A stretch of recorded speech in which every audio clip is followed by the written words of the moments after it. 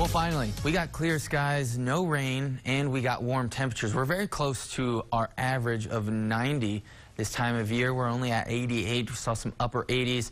But what I want to point out is that yesterday we saw the record of from 2020 was 108. And now today's record is 104, actually from 2020 as well. So it's kind of good to see some cooler temperatures as to setting records several days in a row, even as we go into today. Plenty of clear skies. It is on the warm side, seeing those upper 80s.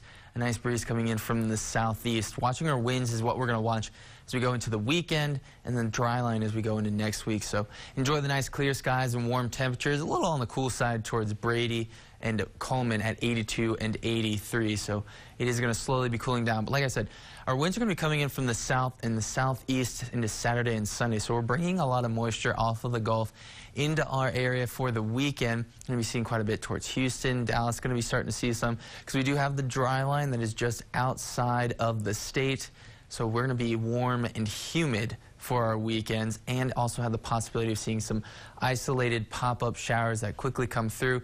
More likely on Saturday and less on Sunday. So that's what we're watching after several days of rain chances. It's nice to get a break. Coming in around the afternoon, we're seeing one or two areas getting some isolated showers. Could see some stronger spots coming through.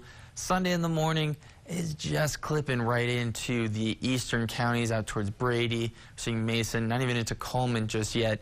You see it just push a little further west for the evening, and then we get another break on Monday, but clouds are rolling back in as well. So Monday is going to start to be cloudy. It's going to start to warm up for our week, and then we see another chance of rain chances coming in for the middle of next week. Right now tonight, only going to be getting into the mid-60s because it was a warm day today, and we're going to see another warm day tomorrow. 85, plenty of sunshine coming through, and a nice, again, breeze coming in from the southeast at 10 to 15 miles per hour.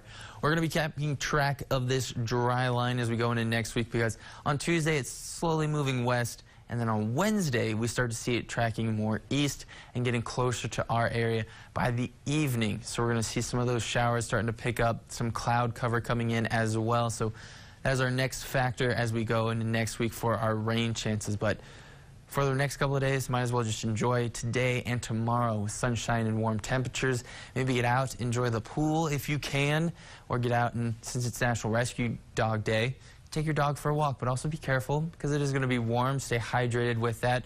Even though it's not summer-like conditions just yet, it's still on the warm side. Saturday and Sunday, we're seeing those light rain chances, and all of those clouds are going to allow it to stay on the cooler side of low 80s.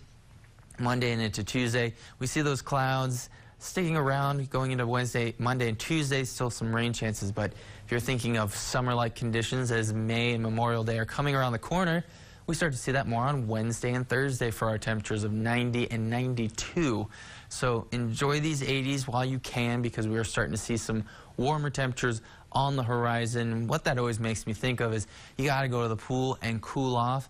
Well, why don't you test your luck with winning with the weather this week? Sponsored by Concho Valley ER. They have a crazy cooler of fun. I saw some of the things, not going to spoil it, but it is a lot of fun from what I could tell. You have till Friday to enter to win to see if you're one of the lucky few.